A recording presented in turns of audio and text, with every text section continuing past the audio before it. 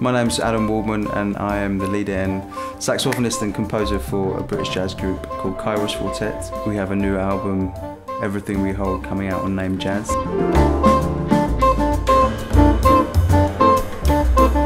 Initially this record was actually going to be called Plus One, but after all the music was recorded, it was kind of apparent that there's a much better name for this album than these words. This record, we're trying to incorporate some elements that are really important to me. There's some folk elements, there's elements from classical music. Well, I went to school with Rupert, stayed in touch and lived together for years as students in London while he was at drama school and I was at music school. I don't think we ever imagined that we were going to write music together. So I'm Rupert. On his second album, Statement of Intent, he had this track and he called me and said, would you write lyrics? To which I said no, because I've never done it before. And he said, I really think you can do it. Will you just have a go? This is Adam's favourite little phrase. The collaboration seemed to work so well that I knew on my next record I needed to explore that. We've got 4 vocal songs on this album, 2 of which Rupert wrote the lyrics first and I set music to that. And there's 2 other ones where we went the other way around. His belief that I could do it, I honestly believe that's why I could do it. I don't think I could do it. I knew I couldn't do it until he believed I could, and then I knew I could. Of course, Adam could really believe I could play the saxophone and it wouldn't work. But he could believe I could start to learn and I might.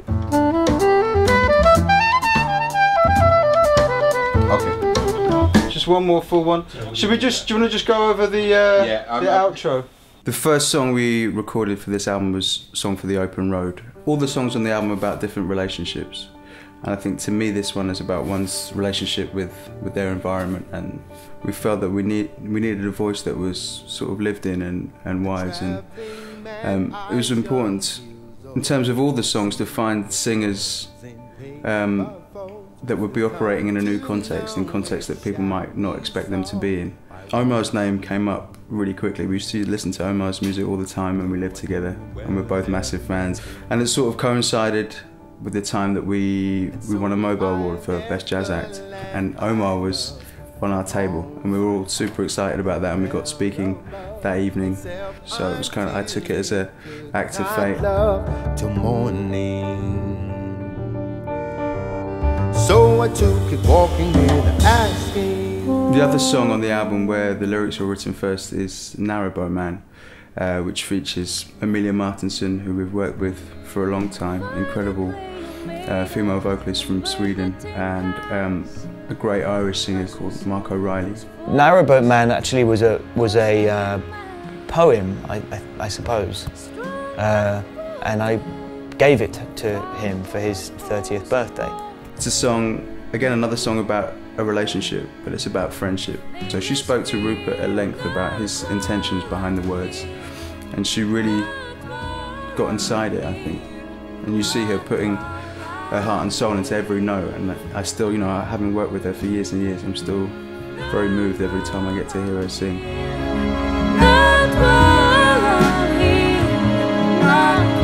The other new collaboration on this album is with Marc. The first time I met him actually was when he flew in from Ireland to Real World Studios, and we kind of threw him straight into it. Rupert actually first introduced me to Marc's music, and we were in my kitchen and Rupert played me this incredible voice, and I was like, who's that? I knew at that point I wanted to work with him. I know you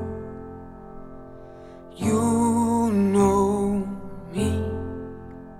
Bells Bells was for my niece, and I got the first time I saw these words, I was choked up. But this one, we hadn't really discussed what I wanted to say. I told him it was for my niece as a lullaby, and that was pretty much all I told him. I will never know, so I say to you, you show me more. The other song where the music came first was Home to You, which was really a dedication to my girlfriend. I guess it's a love song. So for Rupert to put lyrics to it, he's basically just written a love song to my girlfriend. We're trying to focus on things that are personal, that hopefully have a universal essence that people can relate to. How much do you do my world? Take off my coat. To me, that song is about the person that we can be ourselves with, and the person we can sort of take off the mask and completely be at home with, really. The hardest thing is always to describe your own music verbally. You put attention to detail into making it, and I guess the confines of genre can be slightly frustrating, but to me this is still jazz music as I understand it. With all these pieces of music, improvisation is at its core, and expression in the moment. I always think about melodies as like little gifts almost that people can take away and put in their pocket and carry them around with them. And I think that's a really integral part of what we do.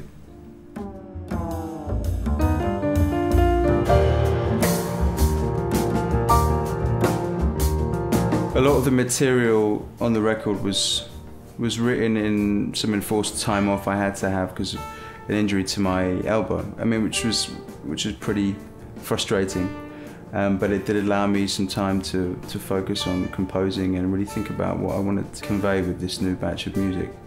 And there's a piece on the record called Reunion, which was written in anticipation of coming back together with this band that I feel so lucky to work with. Should we go from here then? Yeah.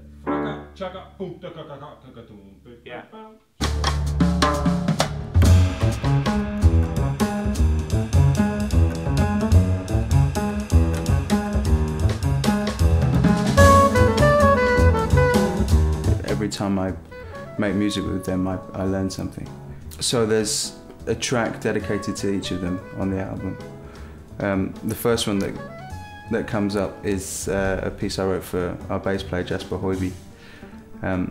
Jasper has this incredible big warm sound, and I wrote this tune for him, a little tongue-in-cheek called J-Ho from the Block.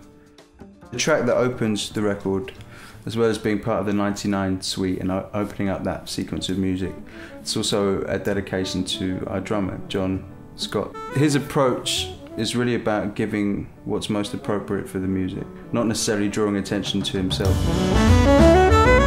Also a little tongue-in-cheek is a piece I wrote for Ivo called Finding Nemo. Our pianist Ivo Neame. He gives everything. Every time he touches the piano, he's giving as much as he can. And he's sometimes hard to keep up with, so hence Finding Nemo.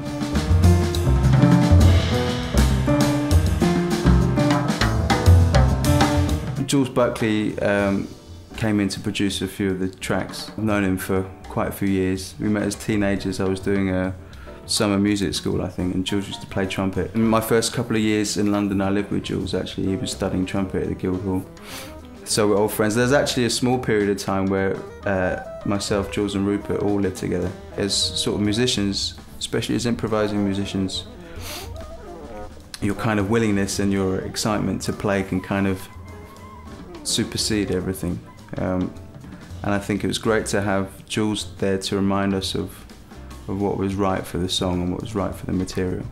We recorded half of the record at Real World, probably more than half actually, and we also recorded it at Premises. I think sometimes there's some incredible studios in London, but you clock off at a certain point and you have to go home and sort of try and pick up the energy again the next day.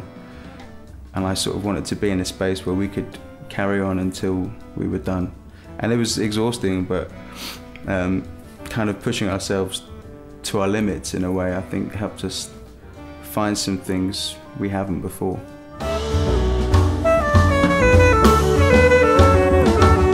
So this is the first time I've tried to write a suite of music, and it kind of bookends the album. They're all instrumental pieces called the 99, and parts 1, 2, 3 and 4. A lot of this music was written at a friend of mine's house who's heavily involved in the Occupy movement. There's a real inspiration being around him and the people that he works with. And the 99 suite is a kind of dedication to those people who give themselves on our behalf for the kind of greater good. So he talked to me a lot about wanting to find a through thread. And in the end, He said that the through thread is collaboration. I actually would dispute that. From what I know of for whom he wrote each song, I think it's more to do with gratitude for the people in his life.